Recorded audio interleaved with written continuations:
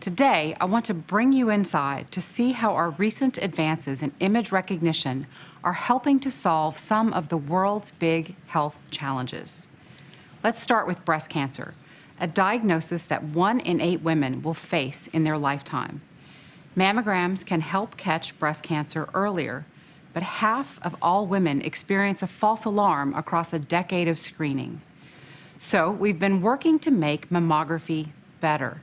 Last year, our research demonstrated AI's potential to analyze screening mammograms with accuracy similar to clinicians.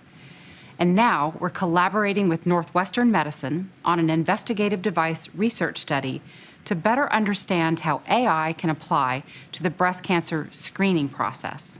Let's hear why this matters.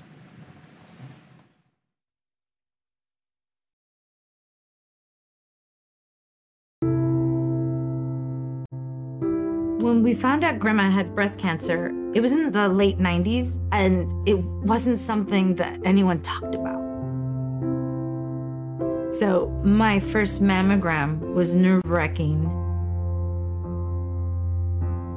Waiting for the results. Every thought runs through your head. What if they find something? It was the worst feeling. One of the greatest anxieties about having mammography is the wait.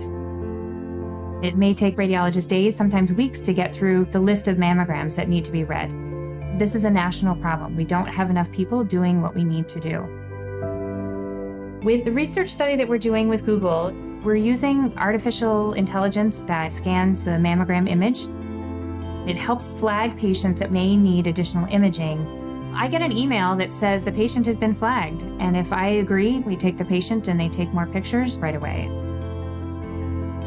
We're just at the tip of the iceberg in terms of what we can do with artificial intelligence. We would like to see that we are getting patients faster through the system. If we can show that, then we can potentially change radiologists' operations in such a way that they can prioritize patients that need care first.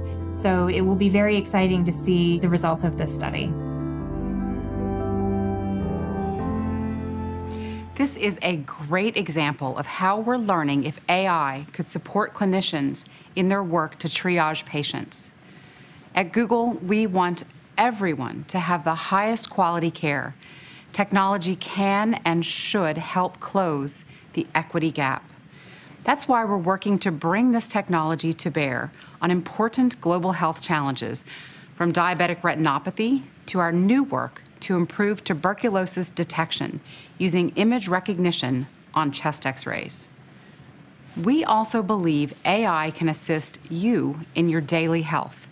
People come to Google Search every day to ask questions about their health. For example, we see billions of queries each year related to dermatologic issues.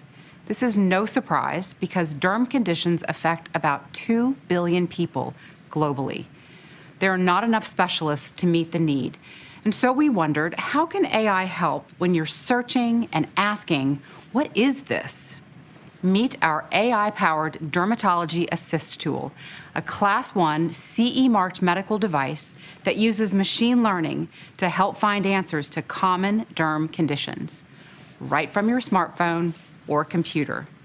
From your phone, just upload 3 different photos taken from various angles of the skin, hair, or nail issue that you want to learn about, and answer some basic questions about your symptoms. The AI model handles the rest. In a matter of seconds, you will have a list of possible matching dermatologic conditions, and then we can help you get relevant information to learn more. It seems simple, but developing an effective AI model for dermatology requires the capability to interpret millions and millions of images, inclusive of a full range of skin types and tones. When available, this tool will be accessible from your browser and cover 288 conditions, including 90% of the most commonly searched derm-related questions on Google. We're working to make it available to consumers on Google Search in the EU as early as the end of this year.